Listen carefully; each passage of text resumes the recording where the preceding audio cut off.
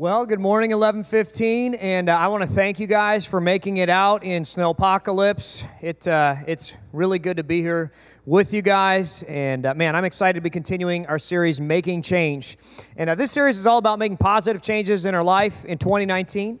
And I think despite having really good lives materially, I feel like a lot of us struggle to feel satisfaction. And I hope that we can bring that to you through this series. And last week we talked about less is more. We had a lot of positive feedback about that. We talked about materialism and possessions. And we did get some negative feedback from the kids whose moms were throwing away all their toys to purge the house. They were like, stop it, no, I still love that. I play with that, Mom. It's like, you haven't touched it forever, at least my kids. But this week, our talk is titled, Stress is Bad. And I had intended on talking about financial debt, but I began to realize as I was writing this that there's a deeper issue that I think ties a lot of our stress together. And today, the thing that I want to talk about, the root of most of the stress in our life is procrastination. And I'll talk on that later. Okay, see what I did there? But anyway, no, I want to talk about procrastination today, and I'm excited about that. A brief definition for procrastination to me is choosing fun today instead of work, for work tomorrow instead of fun, at the cost of some efficiency and quality. And our key passage today comes from Luke chapter 12, starting at verse 54, going all the way through verse 59. And a little background, at this point, Jesus is halfway through his ministry, and he is packing it out everywhere he goes. Luke 12:1 tells us that there are so many people, they're literally trampling each other. Thousands, the Bible says. It's sort of like a music festival that you go to, and it's like hot and sweaty and terrible, and you're like, I hate being here, but I have to Instagram to all my friends that I'm loving it here at Coachella. This is amazing / terrible. But, I mean, that's how crowded it is. There's that many people. You know, imagine like Woodstock, but without the drugs and with God being present there. So, anyway, this is what it says. It says, Then Jesus turned to the crowd and said, When you see the clouds beginning to form in the west, you say, Here comes a shower. And you're right. And when the south wind blows, you say, Today's going to be a scorcher. And it is. You fools. It's like, Jesus, you really know how to butter up a crowd. You fools, you know how to interpret the weather signs of the earth and the sky, but you don't know how to interpret the present times. And this is such a great passage. It's speaking about procrastination. And Jesus is basically saying, hey, it's not hard to know that you need to prepare for something. And when you see a storm coming, you got to get ready for it. And yet there's so many people who don't get ready for the storms of life, right? I mean, there are people who ignore the obvious signs of life. Like atheists ignore the obvious signs that something can't come from nothing. Colleges ignore the obvious and empirical signs that a current progressive curriculum is destroying society, producing lower quality, less happy, less equipped students at higher cost. Sometimes husbands ignore the obvious signs that their wife is upset and a storm is coming. Sometimes wives ignore the signs that they're depriving their husbands of fundamental needs because we're comfortable. Going inside to address a storm requires getting up and pulling in the patio furniture and setting down the drink after a relaxing afternoon, and some people just don't want to do it. And Jesus says, hey, you need to deal with this, okay? Procrastination matters. It costs you. Now, the best part of this passage comes at verse 57, 58, and 59. But to get to those, I kind of have to unpack the whole first part of this talk. We'll get to that at the very, very end. But I want to start this message off with a word of prayer. So if you pray with me, Jesus, we invite you into this place. We dedicate this service to you. And our hearts are open, our minds are alert, and we just ask, Lord, that your strength would prevail in this room and that your power would be made known to us. And Lord, I even ask that you would change eternities through this message. It's in Jesus' name we pray. All God's people said, amen. Now, a lot of the examples from this talk today come from a famous blogger named Tim Urban, and I really enjoy him. He has the third most famous TED Talk of all time, and he writes the blog, Wait, But Why? And I would urge you to check it out. It's really good. But I see procrastination in a lot of places. For me, procrastination really began to take hold in college, writing papers. And normally what would happen for me, and if you're like me, you might relate to this, you get a paper assigned at the start of the semester, and you think, I'm going to develop a reasonable schedule for working on this paper, right? Paper assigned, and I'm just going to spend a little bit of time each day working on this paper. The final day, there may be some revising and editing, but it's not going to be, ridiculous. And that would make sense. Now, the first day, you're like, okay, I got to get to work on this paper, but then you remember, oh yeah, didn't that new movie or that new series, Jack Ryan, come out on Amazon Originals? Maybe I'll just check that out real quick, because I love that Jim from The Office. He's so cute and whatever. And you watch the first episode, and you're like, this is amazing. I'm going to watch the whole series tonight, right? So you don't do any work. You just procrastinate. You watch the whole thing. And it's weird, by the way, to watch Jim kiss a woman that's not Pam. It's like, that's not your wife, Jim. But anyway, Then the next night, you're like, I'm going to get to work because I procrastinated already. And then you start reading on Wikipedia about Tanya Harding and Nancy Kerrigan. And I know it happened 25 years ago, but I think reading the whole article will be a good exercise because I just remembered that that's still a thing, right?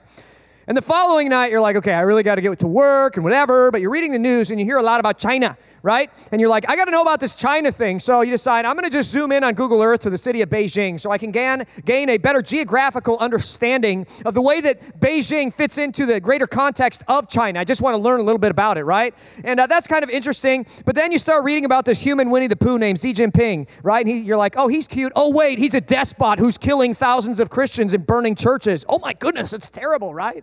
And after that, you're kind of depressed. You can't do any work, so you go to sleep. You wake up the next day, and you're like, okay, I really got to get to work. But before I do, I just have to make a quick playlist on Spotify because, I got to have a study playlist. I can't study without tunes. So you spend the next 3 hours developing this epic study playlist, and it ends up taking all your time to study. So after a full week of procrastination, you're like, I just need a break from all this work of not studying. So you call your girlfriend, you say, I'm taking you out on the town of Chicago, and you waste $200 on parking and a mediocre dinner with bad service, and you get home, and you're mad, and you're frustrated, and you're depressed.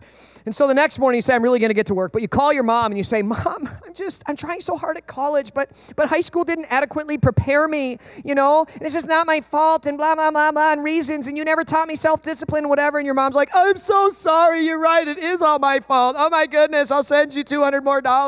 Oh, life is so hard. Oh, my goodness. You need all work and no play. Make John a dull boy. So I'm like, okay, she's right. I'm going to join an intramural Frisbee team. So you spend the rest of your semester like tossing disc, trying to not think about the paper that you're so stressed about not writing. And finally, the final countdown is here.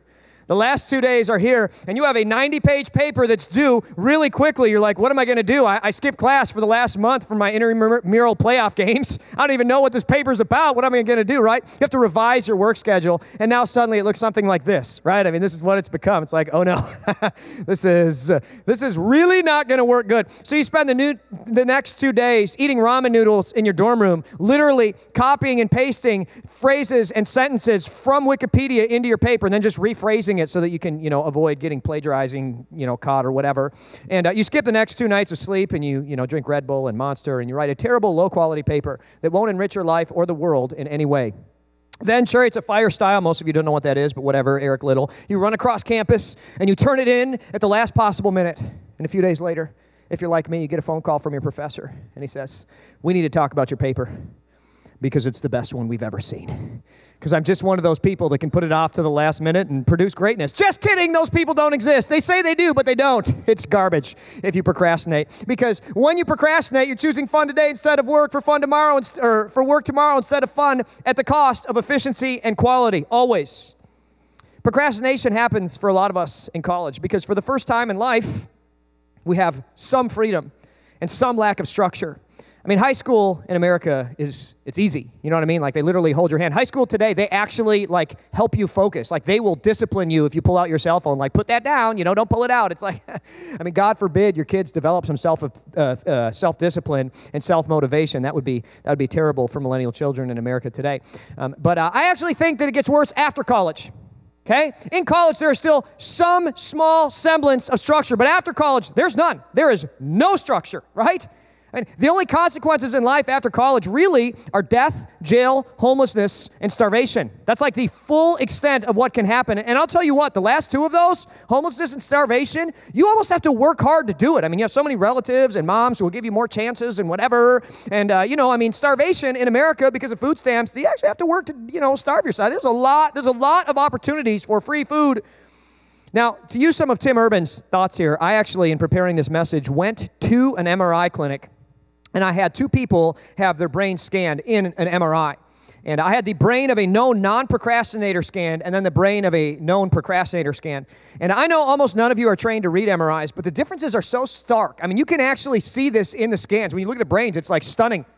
And I know this is an extraordinarily smart room. All of you could have been neurosurgeons. So I'm sure that when I show you these MRI scans, you'll be able to, if you look closely, kind of see the differences. Now, let me show you the first actual brain. This is the brain of the non-procrastinator. And here is one segment, one cross-section of the brain, the actual brain right here. Okay? This cross-section shows the rational decision maker firmly at the wheel, at the helm, if you would, of the brain, making good decisions. Now, I'm going to switch over to a cross-section of a brain that is the brain of a known procrastinator. And you'll see a slight difference right here. See that guy right here? That's the instant gratification monkey, okay? And here's what happens, is your rational decision maker says, this looks like a perfect time to get some work done. And your instant gratification monkey says, nope, not today, okay? And so then what happens is he drags you on a spiral of, usually for me, Facebook Marketplace, looking at inboard direct drive ski boats, from the 80s, even though I have one. And I just, it's like, what are you doing? Why are you doing this? And then he just jumps on that wheel and he just takes control, and you go on a YouTube vortex spiral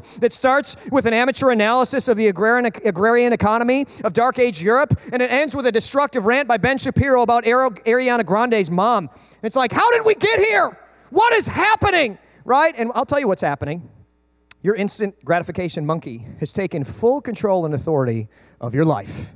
And we all know people, in fact, many of us have been in this situation. This is exactly what addiction looks like. Consequently, this is exactly what the brain of millennials looks like as well. It's just instant gratification all the time. All of us must actually wrestle control of our minds back from the instant gratification monkey. Like, this is hard. This is something that we have to do in order to get out of procrastination. We'll talk more about that in a minute. But I want to talk about 4 places where I see procrastination plaguing our life, okay? The first, and the most obvious place, is with our finances. I think all of us understand that financial debt is classic procrastination, right? You're saying, I'm going to have fun today, and I'll pay for it tomorrow, right? That's procrastination at the cost of some quality and efficiency, which would be interest, right? When you buy a car with a loan, have fun today, I'll pay for it tomorrow. Student debt, I'll have fun today, I'll pay for it tomorrow, right? Sometimes there's an investment there, but ultimately there's going to be a loss of some efficiency in the process. I had an acquaintance who purchased a new truck a few years ago. He put $1,000 down. He had bad credit, and he paid out the door with taxes. He financed $64,000 for a brand new pickup truck. And with his bad credit, he financed it at 8% for 84 months. This is when credit was lower. I've actually heard from people that interest rates are now even higher than that. But he ended up paying $18,482 extra above and beyond the price of the car in interest. So he paid $82,000 for a mediocre pickup truck that 7 years later, by the time he paid for it, was barely worth $10,000. Now, you do the math in your head. Is $82,000 for something worth $10,000? Is that a good investment or bad? Pretty sure it's bad, right? It's classic procrastination. It's fun now, and I'll pay for it later at the cost of some efficiency, right? And we do this in so many ways, right? Saving for retirement, classic procrastination, right? We'll go on trips. We'll remodel the house. We'll do a 30-year mortgage instead of a 15-year or a 10-year. We'll eat out all the time. We won't even begin saving until we're 55. And the problem with that is it costs you some efficiency in the form of compound interest. Compound interest can work for you. It can work against you. But let me just explain it to you really simply. It's interest that compounds upon itself. So if you save $2,000 a year for just 8 short years, we're talking $16,000 total dollars, but at $2,000 a year for 8 years, starting at 19 years of age, at 12% interest, which is a lot, but for the sake of this analogy, whatever, 12% interest. And then you never save again, ever. You'll have $2.23 million by the time you retire, right? Wow, it's a good investment, okay? If you start saving when the other person stopped, okay, they stopped at 26, so you start saving at 27 years of age, and you save for the rest of your life till you're 65, so that's 38 years, you'll end up with $1.53 million because of the power of compound interest, right? The earlier you start, the better. And this is what happens with finances is we take a loan out on our future for fun today at the cost of efficiency, right? It's a big deal. It's classic procrastination. Now, this is classic procrastination, but we also do this with relationships, marriages, whatever, right? Rather than pursuing each other, rather than laying down our lives for each other, we have fun with our own hobbies, with our own friends. We're going to go out on our own time, right? I'll apologize tomorrow, but I'll pick them apart today. Right? I'll have fun at her expense today. I'll make jokes at her expense. I'll pursue her tomorrow, right? I'll get her with a gift next year. I'll take her out for her anniversary next year, right? It's relational procrastination. Or when dating, this is a big one too. We procrastinate. We say, I'm going to have fun today at the cost of tomorrow. You know, God always says, don't have sex until you're married. And that's always like frustrating, but there's a reason for that. People who have sex before they're married are far more likely to get divorced, right? And that's because sex is a binder. It binds a relationship together. So when you're dating, the reason why God says don't have sex is because it allows you to evaluate with a clear mind that person's character and your compatibility together. I know so many people, they have sex before they're married, and, they're in a really clearly dysfunctional relationship, but they spent 4 years fighting and restraining orders and yelling and screaming and Facebook rants and everything else, and everybody's like, why are you together? I'll tell you why you're together, because you're using a beautiful tool that God created to make marriages better and to sustain the power of that covenant relationship, and you're using it outside of the context that God designed it to be used, right? It's fun today, at the cost of my future. And I know so many relationships, so many marriages that would have never progressed into marriage had your mind been opened by doing it God's way, right? I mean, that's just what he teaches. It's relational procrastination. It's fun today at the cost of tomorrow. Just like financial debt, relational debt, it adds up and it compounds, right? And I see this in so many places in life. I used to think that God's wisdom was designed to have me miss out on fun, but now I'm like, oh no, it actually makes sense. Another place we procrastinate is our personal health, right? Working out, whatever. And I don't need to bore you with statistics of the obesity epidemic in America, but I will just tell you this. Letting your health go away it's classic procrastination, isn't it? It's fun today, it's laziness today, it's relaxation today, it's more food today at the cost of my tomorrow, right? It's a knee replacement tomorrow, it's obesity tomorrow, it's diabetes tomorrow, it's back surgery tomorrow, it's a heart stent tomorrow, it's cardiovascular issues tomorrow, right? It's fun today at the cost of tomorrow with a lower quality level, right? That's it. It's procrastination. The fourth and final place I'm going to talk about right now is personal growth. Personal growth.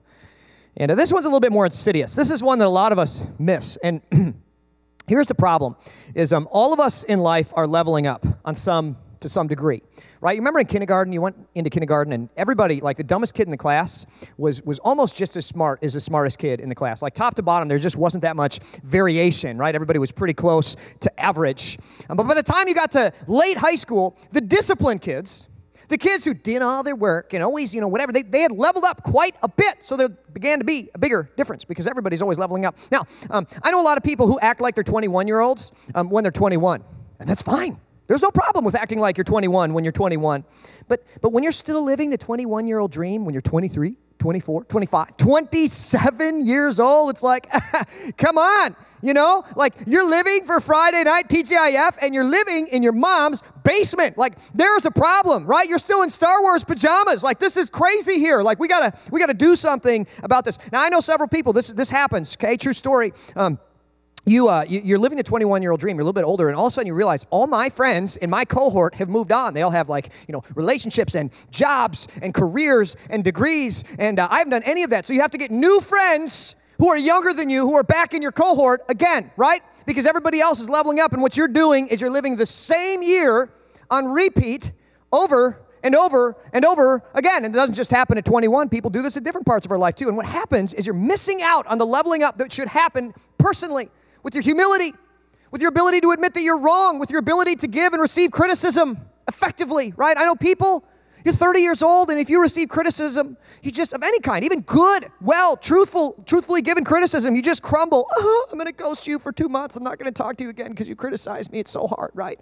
Personal discipline, relational and emotional intelligence, they're all still where they were when you stop trying to level up because you're still living the same year on repeat. It's procrastination. It's procrastination. It's fun today without the work, at the cost of tomorrow for much more work, with the loss of some efficiency and quality, right? That's our life. That's procrastination. And we do it in all of these areas. There's actually a fifth area that I want to talk to you about, but I'm not going to get to it till the end of this talk. Now, these are the areas we procrastinate. I want to show you the cost of procrastination for just a moment, if you will, with me, because the cost of procrastination is pretty high. And I think a lot of times we don't actually quantify it, okay? The first thing about procrastination is your life is actually worse. Not just in the moment. This is incorrect. It's worse, like truly as a whole, it's worse. And Tim Urban calls procrastination the fun of procrastination. He calls it the dark playground. And I actually think this is a really good description. Imagine sneaking into Indiana Beach. It's an amusement park in the area, right? And it's less an amusement park and more a boulevard of broken dreams and rust. But anyway, imagine sneaking into that place at night after it's closed, right? Nobody's there. There's nobody running the rides, and you're not supposed to be there, but it's like kind of fun because you're in this place, and like you go to a roller coaster and you start pulling levers and pushing buttons, and you get the chain going, and all of a sudden the cards start going. You like run next to it and you jump in, and you're like, this is so unsafe. It's just my life, I have no idea what I'm doing, but I could die, and you're on the ride and you're like, am I going to get arrested? it? Am I going to go to jail? I mean, for me in this place, that's a really bad idea. There's probably going to be some force that's used. I just don't want it to happen. It's going to be a bad deal, right? And I'm just stressed because I want to enjoy it, and it's kind of fun, but it's worse than it could be if I was doing it in the right context. The dark playground is many things. It's Netflix when you should be working on a paper. It's sex when you're not married. It's a vacation that you can't afford because you have no savings. It's a car or boat that you financed, and you love it, and it's fun, and there's nothing wrong with it, but it's just not what it could be. There's stress in the back of your mind because you know you're not ready for it yet. The dark playground, it's not boring. I'm not saying it's always wrong. It's in the shadows of what life could be. And I know people, you've lived your whole life on the dark playground. You've never even experienced the light playground. I'm describing it, and you're like, that would be amazing. You know what I mean? To be prepared for something, to pay for it ahead of time. That would be great. Then there's the light playground. And it comes after the work is complete. Your judgment on the light playground is much better, because you can see everything in the light, right? You save for the truck, you're ready to buy it, and your judgment's a little bit better because you know how long it took to earn that. Maybe you're like, well, Denali, LTZ, maybe I'll just do LT, right? It's good. We don't need to do the whole 9 yards. I mean, we're good. You can see it. You can make better choices. Once you have the cash to pay for the truck, once you're there, you realize, man, it's guilt-free. It's reservation-free. It's uninhibited fun. And I'm not saying it's bad to have nice things. I'm just telling you that when you're on the light playground, there's going to be less worry, less stress. Stress is bad, after all. The light playground is playing ultimate after the paper is written and after the work is done. It's a satisfaction of knowing that you are your spouse's only one and you're the best she's ever had, right? It's the freedom of a vacation that you could afford and enjoy without worrying about spending $15 on a latte because you can afford it. And it's watching the game after the yard is mowed and the dishes are washed and the laundry is put away. Procrastination will cost you the joy of ever experiencing the light playground. I just want to challenge you to think about your life and really consider, maybe it's time I make a change because I'm lighting my hair on fire and working so hard to keep all these plates spinning. And if I would just delay all these things that I want for a few years, I could have all that I want and more for much less. Now, the second cost of procrastination is that you'll have less life. And this is something that I think a lot of people don't realize. This is one of those pernicious and insidious side effects of procrastination that a lot of times you don't get. But because you're working less efficiently and you're getting paid less and you're paying way more in interest on every level, you'll actually have less life, like less free life doing what you want to do. You'll be spending more time doing what you don't want to do. And the things that you want to do, you'll be doing them shorter because you're procrastinating.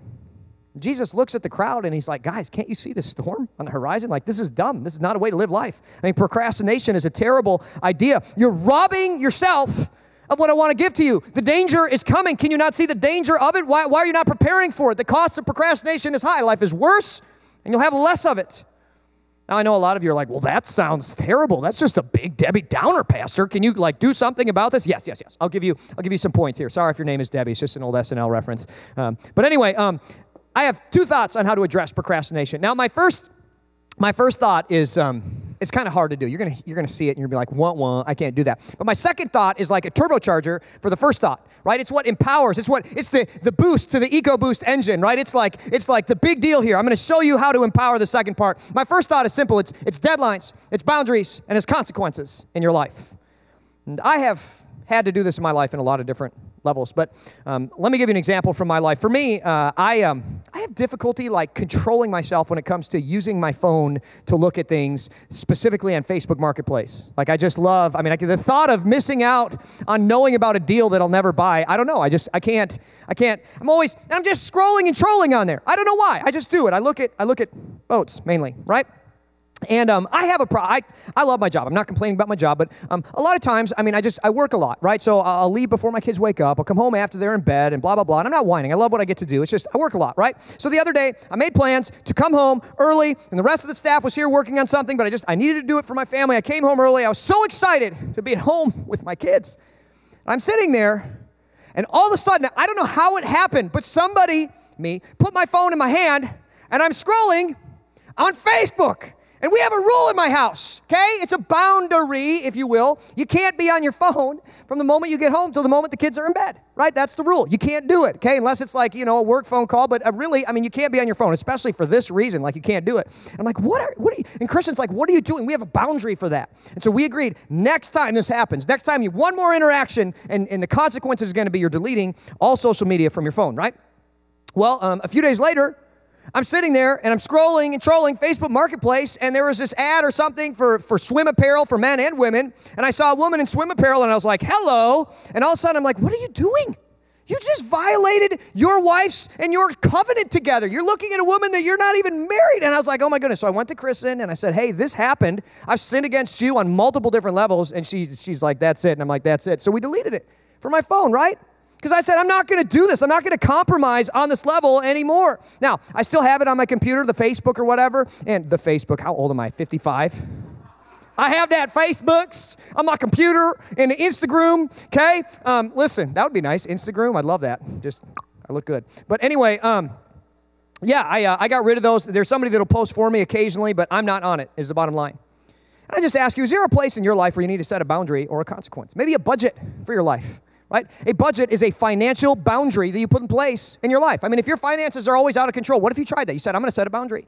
Or I'm maybe making a time limit for Netflix or TV each month. And if you violate that boundary, that time limit, then you put a consequence in. I'm deleting my Netflix account. I'm cutting and canceling my cable, right? Sometimes quitting something that's not important so that you can do what's most important is what you need to do in your life. For me, every single summer, there comes a point where I'll say for a couple weeks or for a week, even though it's my passion, even though summer is short, I'm not going to water ski, right? That's a tough decision to make. Like, that's a choice that I have to make, and I hate it. But sometimes I'll do it because it's more important. I had a friend of mine, their marriage was in trouble, and they had no time for each other. And we were just talking, and she happened to spend a good deal of time investing in her face in the morning with makeup and whatever. And she said, no time for my husband. I can't even. There's not enough time. And we just said, hey, what if you made some time by putting on your face and spending that time, dedicating that time, that 45 minutes or whatever you do, to your husband. And she said, you know what, that's worth it. And that's the decision that she made, right? And I'm not saying forever, and I'm not saying that makeup's bad or anything. I'm just saying in the context of their relationship, that's what was more important. Now, if you're like me, a lot of you see deadlines, boundaries, and consequences, and you're like, there's no way I can do that. That's the problem. And I totally get it. A few years ago, I found a tool from Tim Urban that really changed the way that I looked at procrastination. I call it visualizing the cost. And this really changed the way I looked at life. See, each of us has about 1,000 waking minutes. From the moment you get up to the moment you go to bed, there's about 1,000 minutes. And if you divide those 1,000 minutes into 10-minute blocks of time, and that's kind of how I do my schedule now, 10-minute blocks of time, because you can be productive in 10 minutes, you have 100 blocks of time in the day. I just want you to visualize with me how we spend our time in the day, because this really opens my eyes to the way I spend my time, like bathroom, showering, getting ready for bed, getting ready to wake up, the whole 9 yards. Like across the course of the day, the hygiene stuff, that's about 6 blocks of time, 60 minutes, right? And then you throw in there eating, right? It's an hour and a half by the time you throw in prepping food, washing dishes, grocery shopping, cleaning up, actually consuming the food. I think that's a pretty reasonable amount of time. Then work, if you work a 9-hour work day, with a lunch break in there or whatever, it's about 54 blocks of time. And then you throw in there a commute. If you have a 30-minute commute each way, that's, 6 blocks. And then, your spouse, family, friends. It's kind of sad when you actually look at how much time you spend with your family, actually interacting with your kids, interacting with your spouse. Kind of lower than you think it is, okay? Then this is crazy. What? Okay, iPhone actually released an update, iOS released an update that allows you to see how much screen on time you have. And the average iPhone user spends 120 minutes of screen on time per day, which is just mind-blowing to me, mind-numbing. But anyway, after that comes, 20 minutes of Bible reading and prayer, maybe 30 minutes of household chores, and maybe if you're lucky, 40 minutes of TV, 4 blocks of time at the end. I look at that, and it's like amazing to me how quickly a full day can go. This is a really full day right here, and it goes quickly, right? Now, this next chart is the one that really kind of blew my mind, because I looked at that, and I was like, okay. This right here is 4,160 weeks. That's how many weeks are in your entire life. Each column is 1 year. There's 52 blocks high, and each column there's 80 going this way. So that's 80. That's an 80-year life. And I look at each of those blocks, and I look at that whole graph, which is a picture of a human life. And I think that's not that many blocks. Like, that's not that much time at all. And then I just thought, well, maybe it'll be fun to show myself how much time I have left by putting my 33 3/4 years on there. And I was like, ooh, that's like definitely more than a quarter, definitely more than a third. It's almost like halfway, you know? And for me, that's kind of astonishing to think that that's how much of my life is gone. Like, I've already lived that much. Then I started doing something. I started looking at the average iPhone user. Okay, 2 hours a day, that's 43 days per year, dawn to dusk, that an average iPhone user spends on their phone. That's 6.1 weeks per year, and that comes out to 9.38 years of an entire lifetime, almost a full decade scrolling and trolling. And that's if you are an average phone user. That's a sixth of your adult life. Now, what blew my mind is, I have between 150 and 180 elective minutes a day. It's like an average amount of minutes that you can spend doing whatever you want, from watching TV to working on the garage to tinkering with hobbies to, talking with your kids. And a lot of us spend 120 of those 150 to 180 minutes, almost all of our elective time, we spend on our phones. Oh, I want to die. So here's the thing. When you visualize your life like this, it's a little eye-opening, isn't it? It's funny, all the services, people are like, oh, this is great, I love this talk. Oh, like everybody's sick, like gagging at this point. But it makes boundaries and consequences much easier to set in your life as you visualize the cost, doesn't it? Because you begin to realize, man, like my time is precious. I look at these boxes and I see I'm almost halfway done with my life. Like, I want to start to maximize every moment a lot better. Like, I want to change what I do. I just want to challenge you to start to take action. Let me tell you, it starts one day at a time. I think one of the big problems is, for so many of us, we look at this and we're like, I'm going to live the rest of my life better. And the problem is, that's a big goal. It's hard for me to say, I'm going to live every day better. But what I've done is I've got this up in my house. Actually, on my dashboard. But don't cover up your speedometer unless you're one of those people who doesn't need that. Like, I'm above speed, okay? And maybe put it on your tachometer, because who cares? I drive like Mario Andretti. But for me, it's just one day at a time. When I see this, I just say, okay, Lord, I'm giving you all 100 blocks. I want you to have it. I put it in your hands. I want to maximize this. I want to live this for you. So I'm giving it all to you, every single block of time that I have, right? Underneath there, it says, I have blank weeks left. And I just challenge you to figure out how many weeks you have left in your life based on an 80-year life, right? It's just, I forget how to do that. Oh, yeah. It's your age, 80 minus your age times 52, right? That's how many weeks you have left. But I want you to write it in there and just start thinking, this is what I've got. And if you're over 80 years old, congratulations, you're on borrowed time. You made it. You've lived longer than most people get to live. I just want us to start thinking, wow, like every single week really matters. Every single day is really important. And as I visualize my life, as I look at this graph right here, all of a sudden I start to realize I really want to make the most of the days that God has given me. Like, I want to start living more efficiently and more effectively. Now, there's one more area in which I think many of us procrastinate. I think it's actually the most important area of procrastination, and that has to do with eternity. I think most of us struggle in this particular area, and this is what Jesus is primarily focusing on in our key passage today. It says in verse 54, then Jesus turned to the crowd and he said, when you see the clouds beginning to form in the west, you say, here comes a shower. And you're right. And when the south wind blows, you say, today will be a scorcher. And it is. You fools. You know how to interpret the weather signs of the earth and the sky, but you don't know how to interpret the present times. Jesus is saying, can't you see that God is real? I mean, you get ready for all these different areas of your life, but the most important area, you don't even think about it. Like, what is wrong with that? Of course God is real. Of course God exists. I mean, he says, look at the signs outside of the Bible. Where does a storm come from? Something doesn't come from nothing. Where does the universe come from? Intelligent design doesn't come from no intelligence. Look, protein structures are far too complex to come on their own, right? Double helix DNA and ribosomes are what make them, but you can't have DNA without protein. You can't have protein without DNA. You look at a single-celled organism, and it is more complex than anything humanity has ever been able to manufacture by a long shot, right? Even what's more interesting today is we look at the physics of the universe, and we begin to get into the very minute details. We begin to see more and more. We always thought that the greatest miracle of the universe was life itself, but now we begin to realize, no, the greatest miracle of the universe is the universe.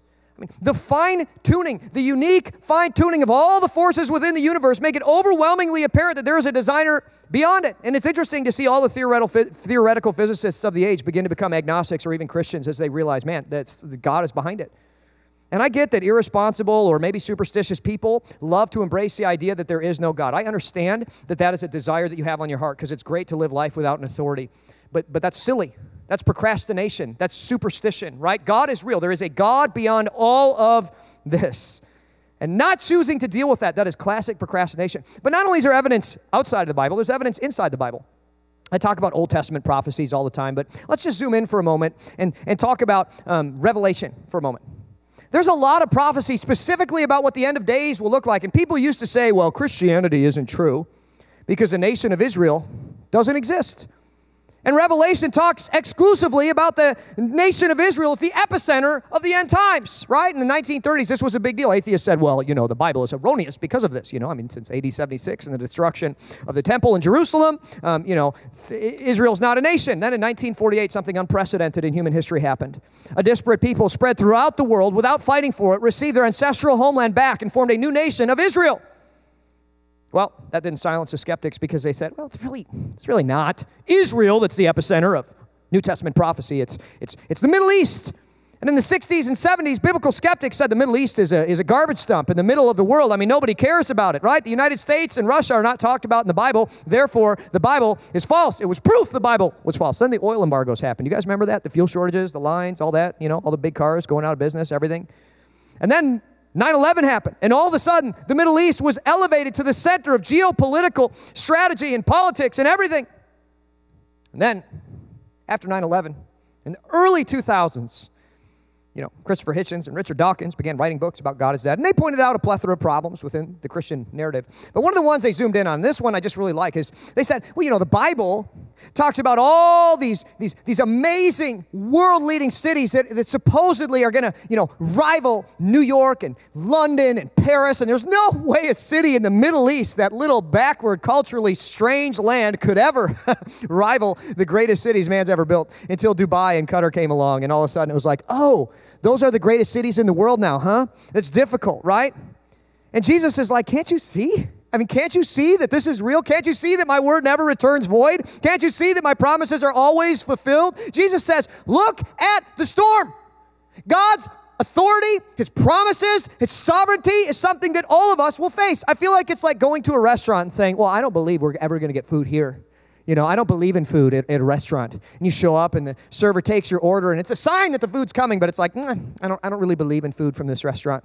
And then he brings your drinks to the table. He says, your food will be here shortly. And you say, I don't believe they're going to bring me the food. I don't believe in food. I don't have faith in food, right? And then he comes out and he sets a napkin on your lap and says, your food will be here shortly. And you say, well, I don't believe that you're going to bring out the food. I don't believe in food. I don't believe you're going to bring it, right? And then he lights the candles in front of you and it means the food's coming even sooner. He says, food's coming. He says, I don't believe in food, right? And then the music starts playing, and the food's coming even sooner, but I don't believe in food. I don't believe it's coming. I don't believe you're going to bring the food, right? And then he brings out the tray holder that will hold the tray that it'll set your food on, and you say, I don't believe it. Jesus says, you fool, what are you doing? Don't you understand? Don't you see that God is real? Don't you see His power around us? You can interpret the signs of the weather, but you can't interpret the power of God in our lives. What is wrong with you? I feel like so many of us, we procrastinate thinking about eternity. Right? And then he gets to the last part of this passage, and this is good. He says, why can't you decide for yourselves what is right? When you are on the way to court with your accuser, you try to settle the matter before you get there. That would make sense. Otherwise, your accuser will drag you before the judge, who will hand you over to an officer who will throw you into prison.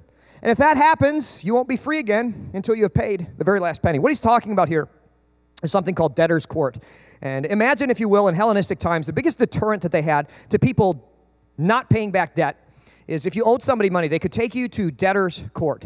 And if you owed somebody money, you would almost certainly be thrown into prison, okay? And in debtor's prison, you would get paid pennies on the dollar. So even if you owed somebody even a modest debt, you would be there for the rest of your life. And it was a big deterrent for people not paying back debt. But Jesus says, if you're going to court with somebody to whom you owe money, you're obviously going to try and negotiate a deal. It's better for them. It's better for you. Definitely better for you. You'd be a fool not to negotiate a deal with them.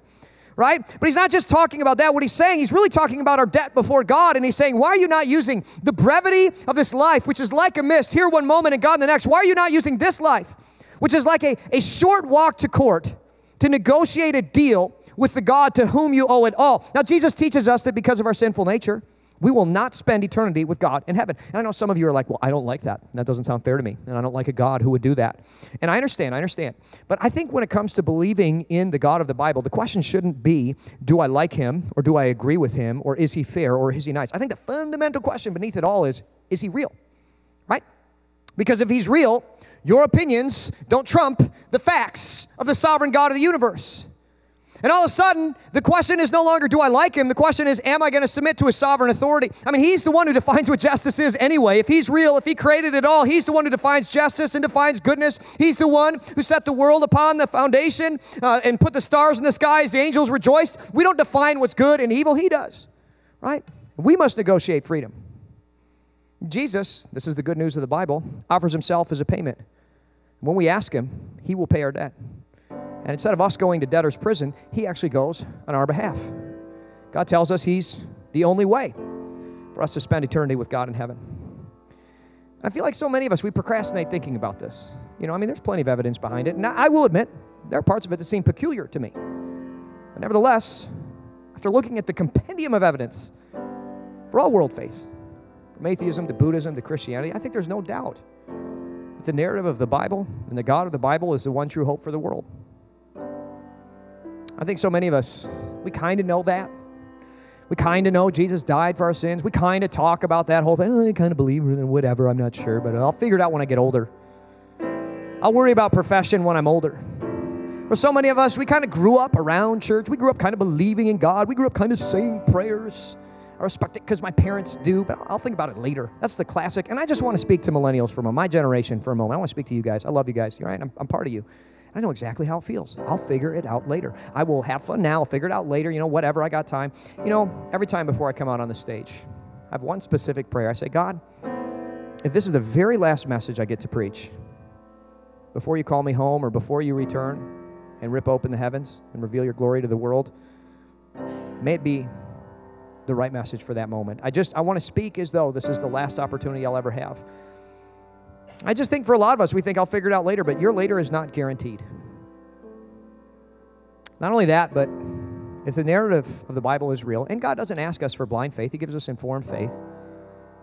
If the narrative of the Bible is real, we actually have an opportunity to store up treasure in heaven. God says, don't store up treasure on earth where thieves break in and steal and moths destroy, but instead store up treasure in heaven where moths cannot destroy and thieves cannot break in and steal. And we have an opportunity to do that with this life. Why would we not? I want to challenge you to say today is the day. I'm not going to live on somebody else's coattails. I'm not going to borrow somebody else's faith. I think for many of us, the question, who is Jesus to you? We can't really answer it. Well, I'm not sure. I'll figure it out when I have more time. I talked with someone the other day. She said, I really kind of believe all this stuff, but the idea of going all in on it, I'm not sure. I think I need a little bit more time. I said, how much time? How much time is enough? Because you will go the rest of your life saying, I just need a little bit. There is still faith involved in it, in any belief system.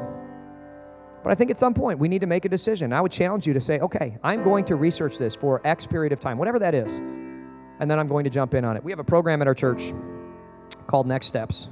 And I love the Next Step program because we specifically pair you with a mentor who will help guide you through your spiritual journey. And I don't know what that is, but you do, and they will find out, and they will help you figure out this is what your next step should be. Right? Maybe it's making profession of faith. Maybe it's becoming an owner. Maybe it's joining a life group. Right? They'll help you work out what your God story is. They'll help you get a God story if you don't have one. But I think for so many of us, we come here and we sort of just languish. We sort of think, oh, that's a great message from Pastor. He gives me some faith. What are you going to do about it? When is my faith going to become your faith? When are you going to embrace this for yourself? When are you going to stop riding on people's coattails and say, God, this is for me?